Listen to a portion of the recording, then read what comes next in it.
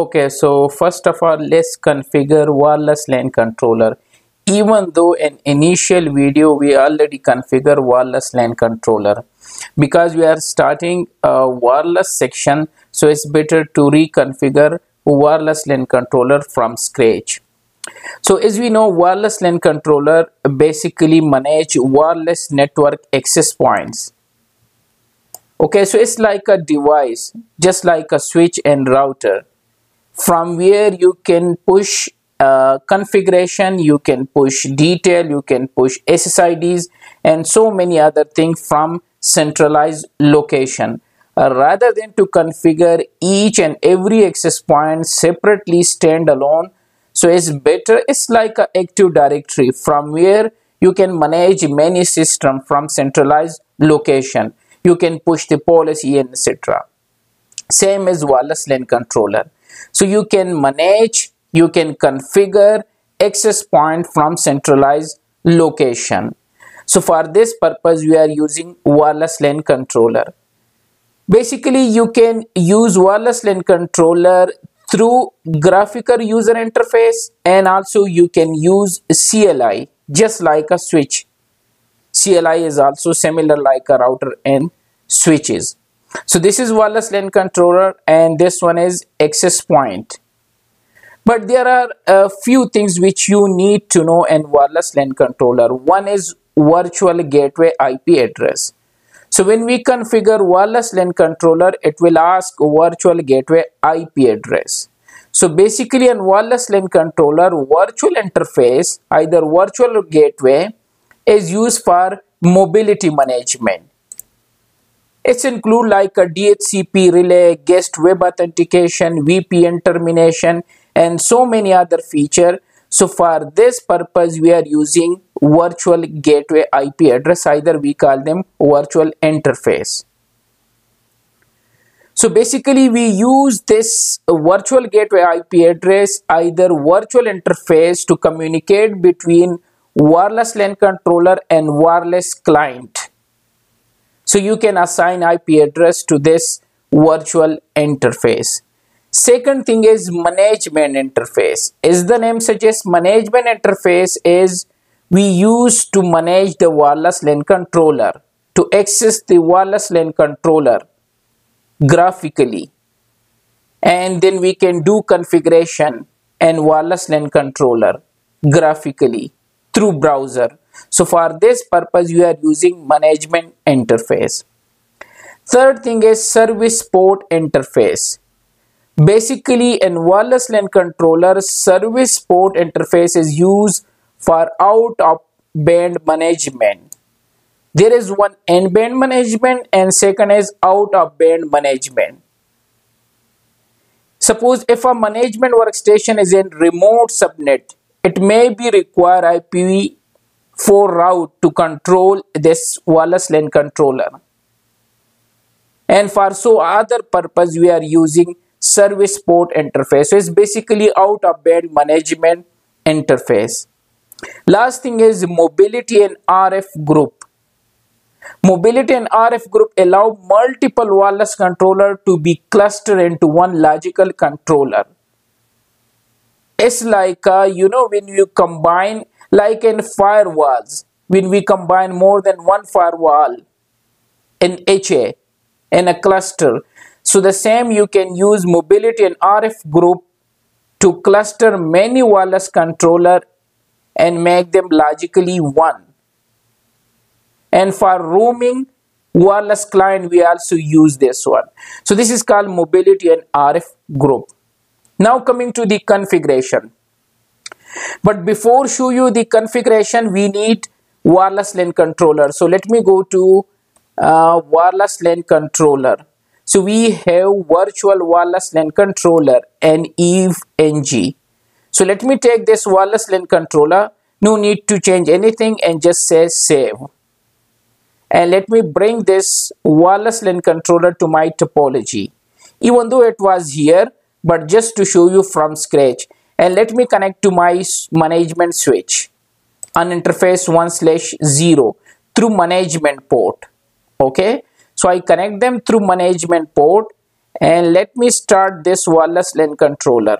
And what I can do, let me say edit style, and let me make them a flowchart because it was like this before, but just to show you again, so that's why I grab a new one in front of you to configure from scratch. So when the wireless LAN controller start, first thing first, it say would you like to terminate auto install. So there is auto install feature. So if you say yes because we want to terminate yes, then it will ask you the system name for wireless LAN controller. So we will assign WLC. Then the administrative username, so we will put admin, and password we will type abc@12345, which we use in our lab. Then this the interface which asking service interface IP address. I believe we discussed this one, service interface IP. So we will say a static, and you can assign any IP, random any IP address. So we assign 111. Then it will ask management. This one is important for us because we are connected through management to access the network. So we will assign the IP address which we already decide, 192.168.100.240. So we will assign this IP, then the subnet mask, then the default route we have. We already know this is our default route 254, which is configured here in this switch. We will assign that gateway. Then it will say management interface VLAN. We are not using, so management port number, so we are using port number 1, and the DHCP server IP is 192.168.100.254. Okay, management interface DHCP server IP address. By the way, our DHCP server is this one, is 230, by the way, it's not 254. So we will assign 230 here. Okay, then virtual gateway IP address. Again, we discuss virtual IP address above here somewhere. Yeah, this one. So we're gonna assign anything. Right now we will type 222 anything, and this the mobility and RF group which we discuss. So I will assign anything, so I say mobility. Okay, and then the first SSID, you can assign anything. We will create SSID later on, but you can type here as well. And then they say configure DHCP bridging mode, so we are not using wireless LAN controller in bridging mode, so we will say no, because no is in uppercase. It means it's selected by default. You can press enter. Here allow static IP address, so yes is by default because it's in uppercase. And then configure radius, so right now we are not using radius. We will do, but bit later. This one is important, which we face the issue. The country code. So by default is US. Because I'm in Saudi Arab, so I need to type SA, because otherwise it will not accept my access point, which we will configure access point in this wireless LAN controller a bit later in next video. So keep in mind, type the country which you are. So for my case, in my case, I will type Saudi Arab, which is SA. Otherwise it will give me an error, and later on you can change, but just to tell you, because I face this issue. And then these are the wireless different things. So you can enable 802.11b network A and G.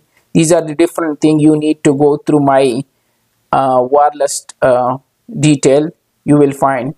And then enable R2 RF, so we will say yes. Configure NTP server, even though I say no, but we have NTP server in our environment. This is our NTP.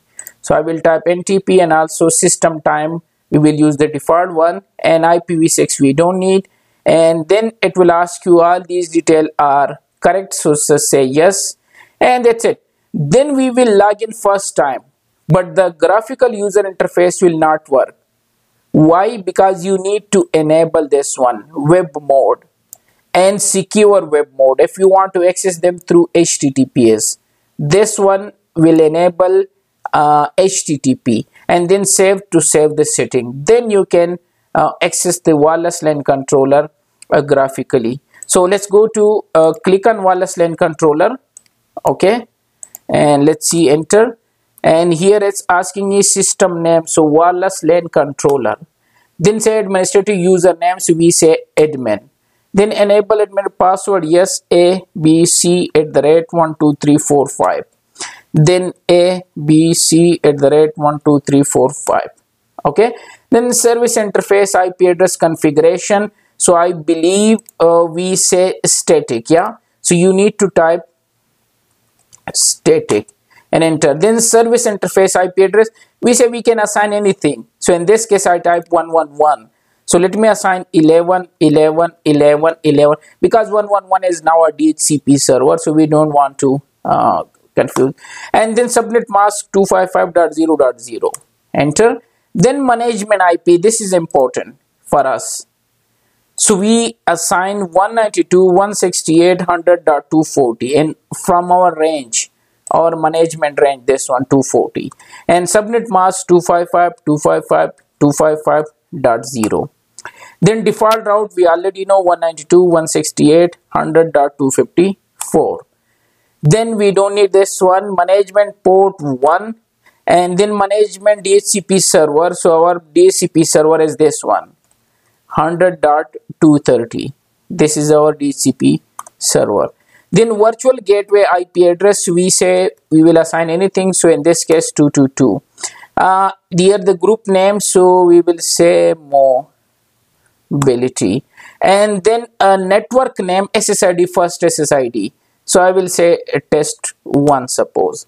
And DHCP group bridging group mode, so we say no because no is already.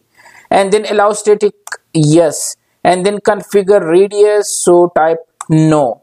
And here which I say, so you can type help for rest of the country, but I would say SA, Saudi Arab. And enable, yes, yes is already an uppercase, so just enter, enter and enter and enter. Now configure NTP. So our NTP is 192.168.100.230. This is our NTP server. And configure NTP server now.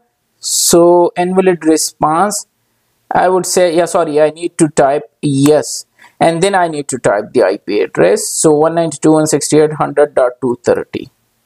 This is our NTP IP. And then enter polling interval and second, so 3600, anything you can type between. And would you like to configure IPv6? So we will say no. And configuration is correct. If yes, system will save it and reset. So type yes, you need to type a yes. Okay, and it will take some time and it will restart the wireless LAN controller. Keep in mind, this is virtual wireless LAN controller which we are using, and the model you can check from here. I forgot to mention you this, the model which I am using, 8.7102 virtual wireless LAN controller 8.7. You can use the latest one as well. There is a latest one as well, but it's okay. We can do our job with this one.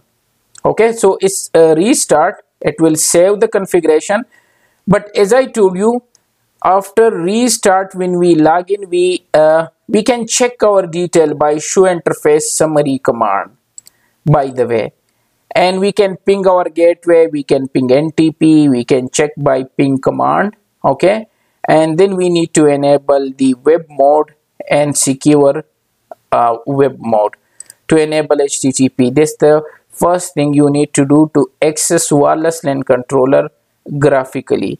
So I'm just waiting just to restart wireless LAN controller, and then we will enable HTTP and HTTPS to access graphically. So let's see. It will take yes, come up now. So admin, let me enter, and password we set abc@12345. Okay, and from here you can check by show interface summary. So this the management IP, we are connected through management. This the service port which I told you, and this the virtual IP. Okay, next thing we need to configure a network and web mode. So there is a web mode. Okay, so web mode, and then it's enable or disable. Enable it. Another command, enable network secure web enable. It will enable HTTPS. And last thing, to save the setting. Okay, and then we can exit from here. I believe it's save. Yeah. Okay, and let me try now to access this graphically. So 192.168.100.240. okay, so if everything is okay, by the way, you can ping from here as well if you want to check something. That gateway is reachable 254. Yeah, so it's received 3, and I can ping the NTP one. Okay, so I believe it's also reachable, so it has to be 240. Yeah, it's come up now. So wireless LAN controller, you can click login, and login is the same username and password. 1234, sorry, I mistyped admin, and then abc@12345, and here is wireless LAN controller. Okay, so it will show you that wireless network we configure 1. Okay, and these are the active client and rogue AP and client, and interfaces 2.4 gigahertz and 5 gigs. Anyway, we need to click on advanced to go to the configuration section, and here is wireless LAN controller. By the way, I mentioned here all these menu. I don't want to go through. You can check from here what is monitor tab, and wireless LAN tab, controller tab, wireless tab, security tab, management tab, and command tab. These are few tab: monitor, this one, wireless LAN, controller, wireless, security, management, command, help, and feedback. And there is save configuration, ping and logout, and refresh, and you can go to home page again. Okay, so these are few things, and we install wireless LAN controller. It was so easy to install.